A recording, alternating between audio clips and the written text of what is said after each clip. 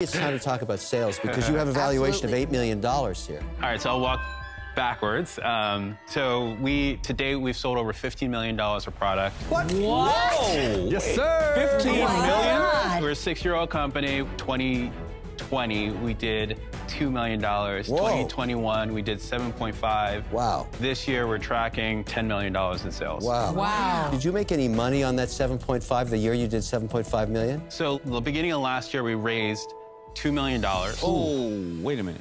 Why? What did you use that for? So we used it to expand our product line and invest in the manufacturing facility. Did you profit on your sales? We did not last year. Last year, we lost $2 million. This year, we will be profitable. Wait. Last year you lost, I'm sorry, I heard you raised. Yeah. And then you also lost $2 million. Yeah. You're running So with all the margins you guys have, what were the costs? So we over-ordered on inventory last year.